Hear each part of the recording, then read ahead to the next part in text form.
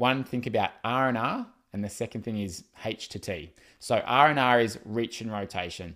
When you're on your side in freestyle, I want you to reach forwards and rotate on the side. That way you can get another couple of inches in terms of your length through the body if you reach up with your arm and you rotate on the side. Think of it like reaching for the cookie jar up top.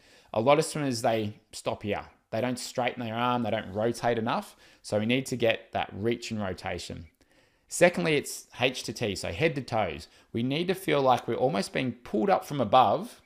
So our head all the way through our body through to our toes is long and there's a bit of tautness.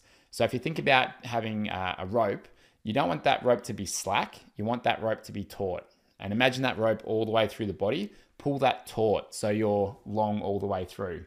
Because I see swimmers just swimming short, rounding through their shoulders and just not getting the length that they need.